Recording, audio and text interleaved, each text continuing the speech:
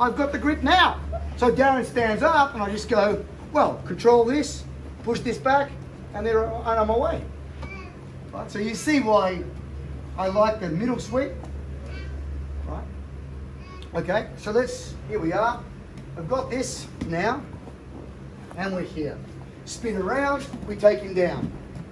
We pull our head under his leg, see, here, and knee ride his guts. So our right leg, invert through, knee ride. So here, invert through, knee ride.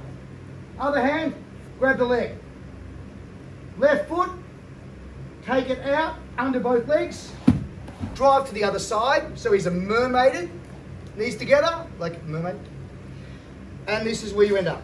And then what you do is you dive your hand under his head, dive your hand over there, use the left hook to lift his legs up, because he is thinking already about elbow escaping on this side. If I try to mount him, he's already elbow escaping. So you go, let's see you do it. So that's old school. Real men mount. All right, so stand up, hands up. Here, spin, down, invert through, here.